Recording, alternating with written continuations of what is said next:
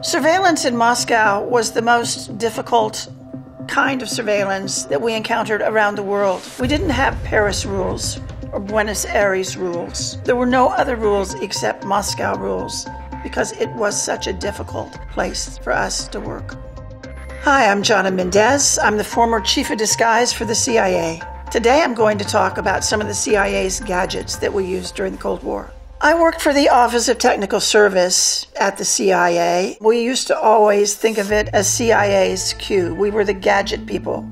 Everything that we did in Moscow had to be done clandestinely.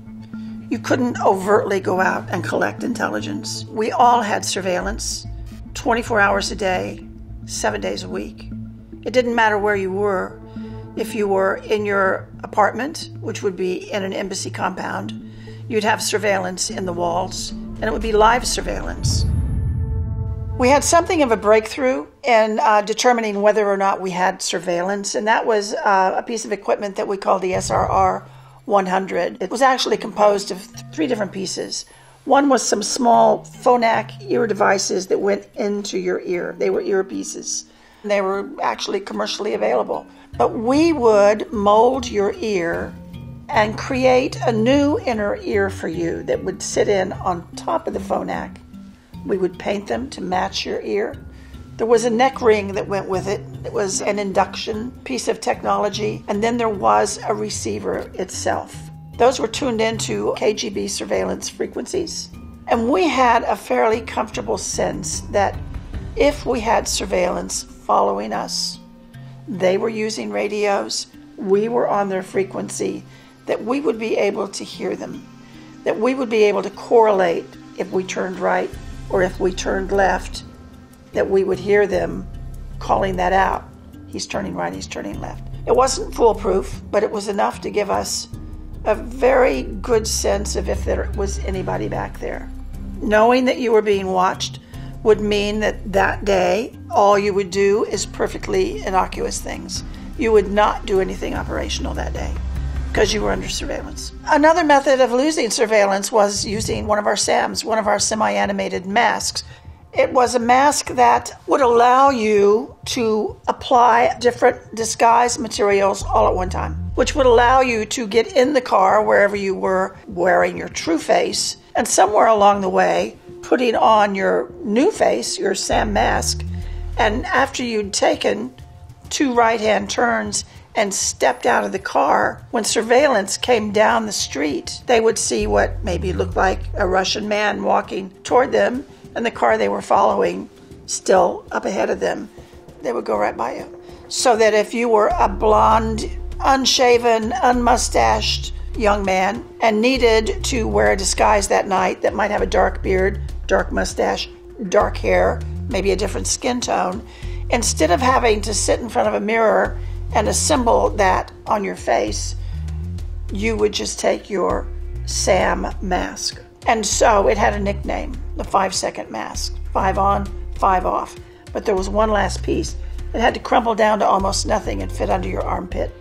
If you were being pursued and you had to take it off and had to turn into your real self, you had to be able to conceal it. Another technique that we used with the masks was an operation called Lying Doggo. We had a couple getting ready to go to Moscow, and we asked them to buy a dog and take the dog with them, a very large dog, a particular dog. We went to our wig maker. We showed the wig maker a picture of the great big dog, and she made, not a wig, but she made a dog, just a covering that looked like a dog that you could put in the back seat of a car, and it would look like your dog was asleep in the back seat. That couple would set a pattern of I don't know how often, but every so often, they would leave the embassy compound with their dog. And so the man at the gate would get used to seeing them go through the gate with their dog in the back seat. Not always asleep, sometimes asleep. And then when we needed operationally to move a person, that person would get in the car under the dog concealment and go through the gate, and the Millie man wouldn't blink twice. And that was a way to move a person around. We had a device called the jack-in-the-box, or a jib. When we used the jib, a dummy would pop up out of a concealment device, replacing the officer who had just stepped out of the car. And so the way it would typically work is the driver would get in the car, the passenger, which would be the case officer who needed to get out of the car and go do his operational stuff, he'd be in the passenger seat. And so they'd go out through the gate, and their surveillance team would pull in behind them, and they'd go on a predetermined route, one that they had planned specifically to do a car escape. They would find a right turn, followed by another right turn. They would have disconnected their brake lights. The officer would open the door, step out of the car. The driver would take the purse, the attaché, set it on the passenger seat, push the button. The thing would pop up. Surveillance comes around the corner.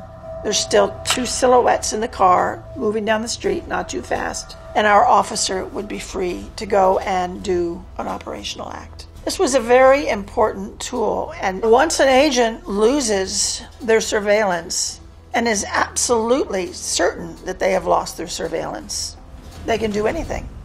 A dead drop is the way we would package the information that we were giving to the agent, where we could put our questions for the agent in some sort of a concealment device and put it on the ground somewhere, or in a tree, or wherever the proper place was determined to be. And they, on the other hand, could give us the answers to our questions by doing the same thing. It could be a list of requirements. We could be passing to him medicine for his son who was sick.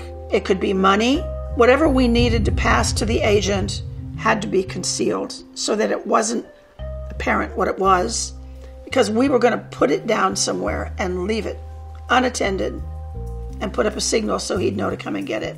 A signal to an agent, it's a prearranged, so the agent knows what to look for. It could be a lipstick mark on a telephone pole. It could be a light in a window.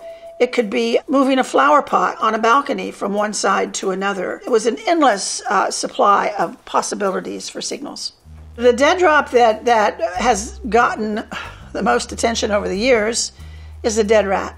We determined early on that a dead rat was pretty much untouchable in any country, in any religion, by any people. No one will pick up a dead rat. They just won't. So we did. We picked up dead rats, and we took them to the taxidermist, and they tidied them up, and they Velcroed their tummies. Oh, and they dipped them in Tabasco sauce. The Tabasco was in case an animal picked up your dead rat. You could fit more in a dead rat than you might think.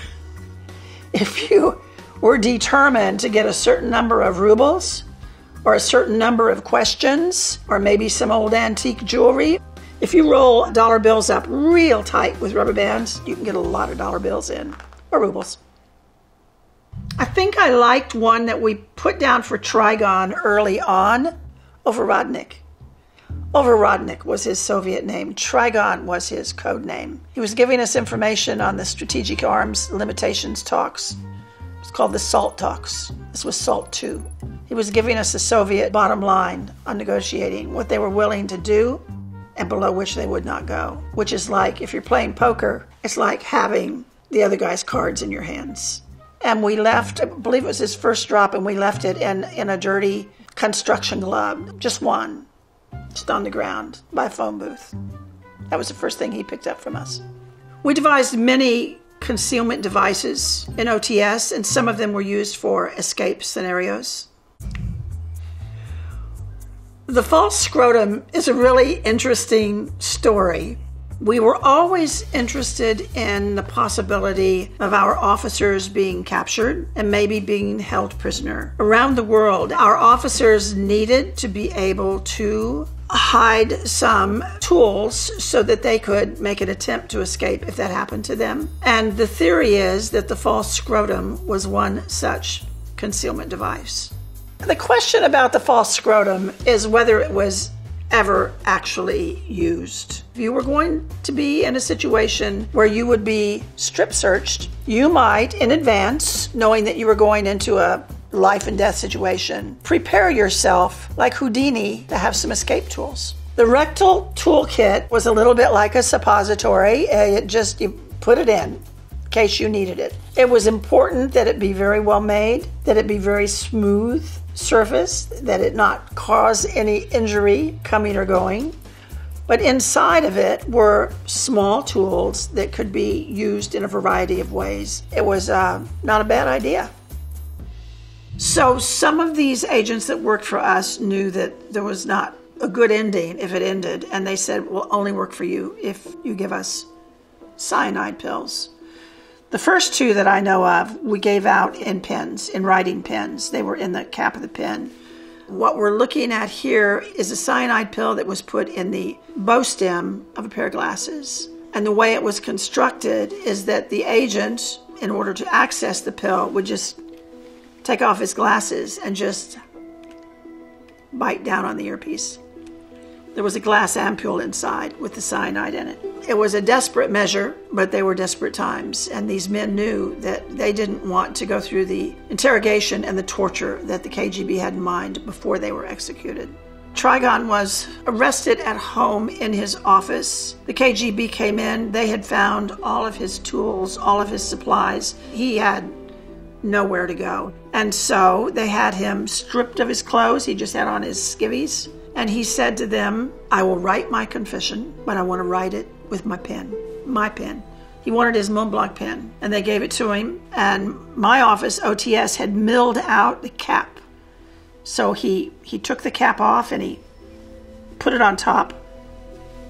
And he looked at them and he just bit down on it. The Russian said he was dead before he hit the floor. I hope. That's what he wanted. Working in Moscow really was a life and death operation. All the time. You were risking the life of your agent.